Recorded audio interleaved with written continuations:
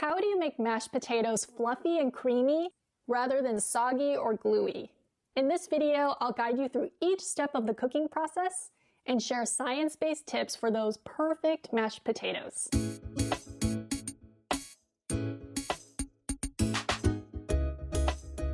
Hello friends, I'm Joy Chu, a former scientist turned content creator, and the goal of my YouTube channel is to help home cooks become more confident with science. With Thanksgiving right around the corner, I wanted to create an essential guide for one of my favorite side dishes, mashed potatoes. I know that they're not the fanciest or most complicated part of the Thanksgiving meal, but without a good understanding of the science, you can easily end up with a sad potato paste instead of magically whipped potatoes. So in today's video, I'm going to show you exactly what you need to pay attention to and explain the science of why. Here are the 5 main things I'll be going through. The first thing is the type of potato. The second thing is how you cut the potatoes. The third thing is how you cook the potatoes. The fourth thing is how you process them. And the fifth thing and last thing is the type of liquids and fats that you use. As a bonus, I'll be revealing a common pantry ingredient that will really boost the flavor of your gravy. So you'll want to stick around for the secret ingredient.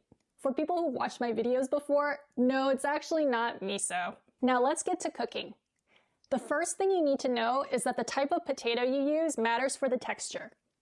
There are 2 types of potatoes, starchy such as russet, and waxy such as Yukon Gold. You can probably already tell the differences in texture when raw, and this becomes important when they're cooked. When you cook starchy potatoes, the potato cells separate from each other and give a dry, fluffy texture.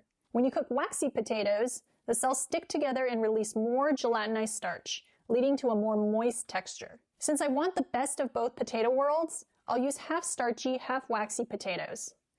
Before I cook them, I'm going to peel and cut 1 pound total into pieces that are 1 to 2 inches long. So here's the second thing you need to know.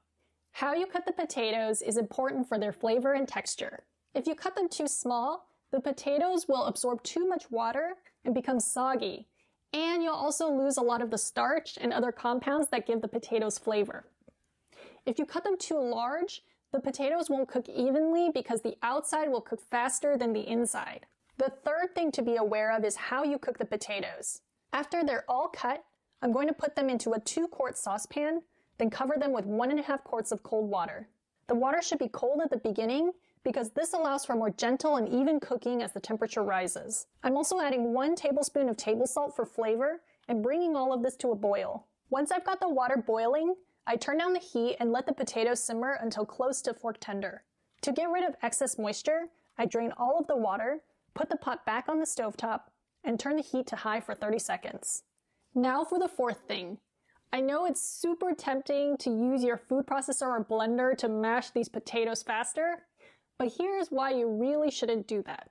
Potatoes are made of cells that contain tight bundles of starch. During the cooking process, the cells absorb water and burst, and the starch bundles inside break down and start to interact with water to form a gel-like substance. If you're too forceful with the potato cells, too many cells burst and too much starch interacts with water, leading to that very unpleasant gluey paste. Instead, you'll want to use something more gentle, like a hand masher. Some up and down motions and gentle scraping are sufficient. No need to be heavy-handed with the mixing. Now here's the last thing you'll want to keep in mind, the fats and liquids you use. For the best mashed potatoes, you need to use some kind of fat to coat the starch and keep the potatoes from getting gluey. Butter, olive oil, or eggs are some common fats people use. If using butter, you'll also need some liquid for moisture. And there are also some common options here. Heavy cream, whole milk, and almond milk as a non-dairy alternative. To compare these 3 options, I made 3 batches of mashed potatoes cooked exactly the same, with the same amount of butter and liquid, but with a different type of liquid added to each batch at the end.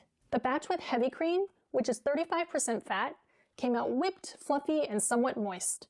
The one with whole milk, which is 3.5% fat, was similar to the heavy cream version, but thicker and more moist.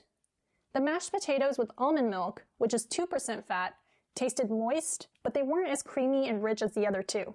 So the takeaway is that for indulgent, smooth mashed potatoes, you really need that fat content for the ideal consistency and mouthfeel. For the butter and whole milk combo, my personal favorite, I gradually incorporate 4 tablespoons of cold butter cut into half-inch pats. Using cold butter distributes the fat and milk solids evenly, so it's better than using melted butter, which already has the fat and solids separated. Once I mix in the butter, I add a 1/4 cup of warm milk. It's important the liquid is warm to incorporate it evenly and prevent the potatoes from cooling down too much. And for the finishing touch, I season the potatoes with some salt and black pepper to taste. Okay, that ends the part on mashed potatoes. As I promised, I'm going to share the secret ingredient that I use for my gravy. It's light soy sauce. That's right, these packets that you also might be hoarding come in handy here.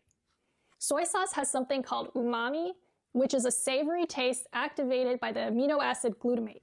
Whether you make a meat-based gravy or one with mushrooms like me, the soy sauce will deepen and enhance those meaty flavors. So here's how I make my gravy. I first brown 8 ounces of cremini mushrooms with 2 tablespoons of olive oil. To successfully brown them, the mushrooms have to release all of their moisture first, and then they'll get to a high enough temperature for the actual browning to happen.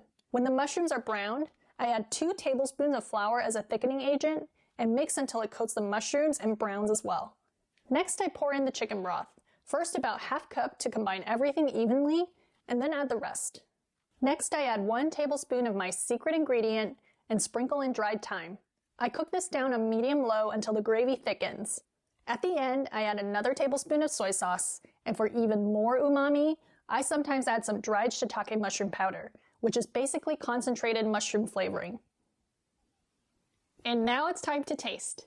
So what I'm having here is the mashed potatoes with butter and whole milk with a little bit of the mushroom gravy. Bon appetit!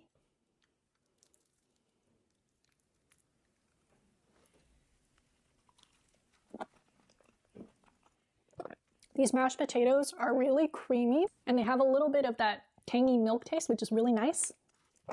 And the mushroom gravy just adds a punch of savoriness and umami that, of course, I really enjoy, and it adds so much flavor to the potatoes too. Thanks for watching. To get the full recipe with notes, subscribe to my free Substack newsletter. If you enjoyed this video and want to keep learning more about the science of everyday cooking, like and subscribe to my channel below. Have a happy and delicious Thanksgiving, and I'll see you soon. Happy Thanksgiving!